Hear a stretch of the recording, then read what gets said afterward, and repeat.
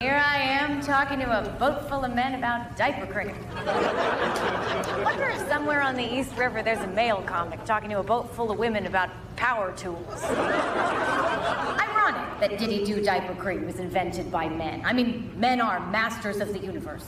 Wheel, fire, war, etc. But babies? Not really their domain, is it?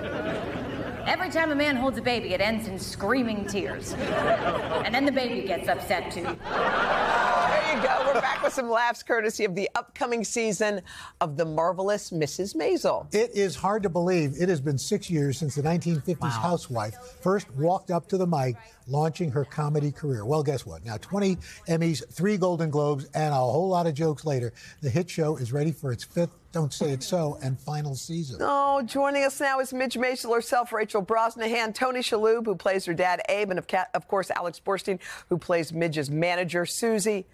Y'all, Al and I are so bummed that this is the final season. Yeah. How is that sitting with you, Rachel, in this moment? It still hasn't sunk in. Yeah. And I think especially this week, we've gotten to spend so much time together talking about the new season. It still kind of feels like we're in it. So we're going to have a crisis as soon as this week is over. We're in a state of deep denial. You're denying it? Did y'all want it to keep going, Alex? Yeah. And what happened? What'd they say? Rachel wanted to do movies. No, I'm kidding. Hang on a second. No, I mean, 5 seasons is a good chunk of change. Run, and you want to tell a story. And I think they feel like the story's told, but it's told so well and it ends so well that you're still left with some good questions. And So what happened when they called cut on the final? Yeah, you really want to know? Yeah, tell us exactly. Well, before they yelled cut, Amy made it so that the last scenes were like everyone was on stage. It was ensemble, and we could barely get through. We couldn't there was a lump look at each other in my throat that was horrendous. And then on the very final words that were uttered, confetti fell from the ceiling and champagne flutes came out. And we were all crying so much that the confetti stuck to our faces. Tony, what has this show meant to you? I mean, we've watched you over the years do so many different things on TV, movies, Broadway. But what is this show? How has it been different? This has been a real highlight for me. I mean, being a father myself, playing a father to this, working with this cast, these writers, this whole creative team.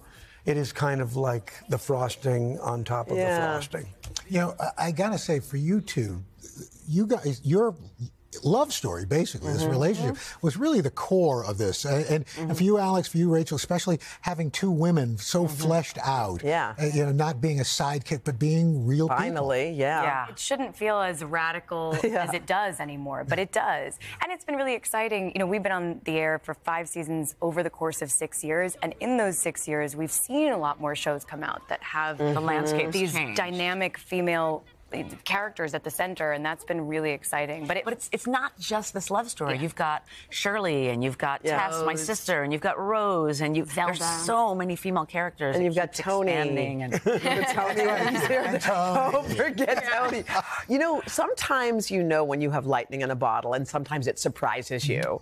So season 1, did you feel, Rachel, did you say, wait, there's something different about this? Or were you just hopeful like you've been for other projects? We knew it felt special. I think all of us from the first time we read the script. Yeah. And then at every stage, it felt like it was something special. It felt like it was something different. We were working with people at the top of their game. And the script was so sharp and so funny and so smart. But we've all been a part of shows that we're so proud to be a part of, that we love, that just don't find an audience. Yes. And so we sometimes you read it, don't land. This is so good. Yeah. It's not going to possibly because no one's going to watch it. For people to watch something. it. Yeah. How tough was it doing this show in that the word count in the script? I mean, it's this bam, bam, How do you remember everything? How do you do that? Yeah. It's a muscle. You just memorize? A lot of work. It was horrendous, and there was a lot of tantrums. I throw a lot of tantrums when I get it wrong. How does it go? How does a tantrum go? I can't say it on No, really? I can't speak that way on morning television. Oh, you are? You're like that? Oh, yeah. And Who's the best at memorizing of you 3? Rachel Brosnahan. Oh, no question. No question. No question. What's your technique? She's what a do you do? machine. I have a lot of help. No, but what do you do, honestly? Do you just Honestly, repeat? Yes. Like someone will follow me around with a script all day long, just running. Let's be honest. What you do is you get a time machine and you become someone who's 30. I was 26 when we started the show. That helped. When you're younger, you can do it a little better. You just run all day and all night long. Everyone in my life has run scripts with me at some point. Really? Yes. You know, when shows end, a lot of times people are not happy. Yes, with they don't like it. That finale. Are fans going to be happy with the end of Mrs. Maisel? No. Well, I think we're going to be with the unhappy show that itself. it's over, but Yeah. I think they've landed the plane really well, and it's so satisfying. That's the word I would use. It's really satisfying. Satisfying? Yeah. But it leaves you with some questions. It leaves you with possible, choose your own ending. Oh, that's wow. interesting. Did y'all steal anything from the set to take with you? What'd you get? We can't.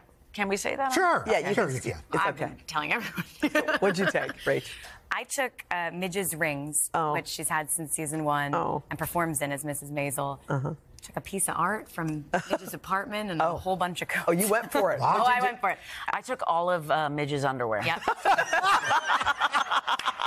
What'd you take, Tony? Please don't tell I anyone. took an Aeroflex camera. It's just one of our actual cameras. Wow. Are they worth a lot? I don't know. Yeah. I would hope so. Well, We'll find I kept Susie's keys that go around her neck. That was what I wanted. Sweet. So. Well, you guys, we loved having you. And you guys are going to be back on the 4th hour to chat with us a little bit more. You can catch the final season of The Marvelous Mrs. Maisel. It's on Prime Video starting tomorrow. We love you guys. Thank you. Thanks for a great run. Wow. Thanks for having us. So good. Thank you for celebrating. Hey, thanks for watching. Don't miss the Today Show every weekday at 11 a.m. Eastern, 8 Pacific on our streaming channel, Today All Day. To watch, head to today.com/allday or click the link right here.